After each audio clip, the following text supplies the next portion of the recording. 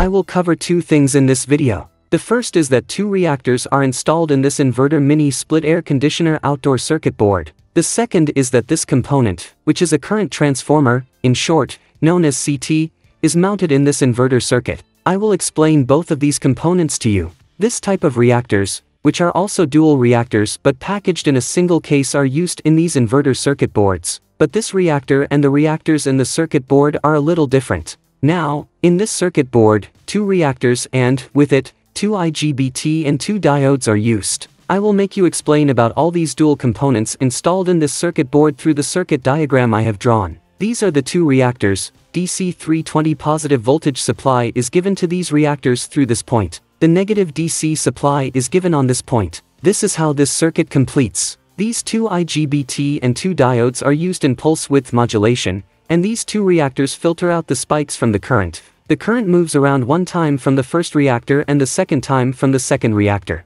This helps to improve the current, which improves the circuit's power factor. Now I will explain this current transformer to you. The current transformer is used to measure the load that the compressor is consuming. It is installed on the AC section of the circuit board, whereas the reactors are installed near the DC electric supply. This reactor is also used with the DC supply. However, in this reactor, coils are installed to measure the amperes. Mean it is a 2-in-1 component. This is the difference between this and the simple reactors installed in the circuit board. Hence, the current transformer is used separately in this circuit board. However, this current transformer is not used on every circuit board. In those circuits, shunt resistors are used to measure the current on the load. A shunt resistor is a fixed resistor that measures the current flow in the circuit. And if you take a look at the current transformer, its diagram looks something like this. A thick single wire is used on the primary side. A core is in the center. Then, the secondary coil, also known as the burden coil. Some percentage of the current that is flowing in the primary coil will transfer to the secondary coil. The current that has transferred in this secondary or burden coil will be seen on the feedback of the microcontroller.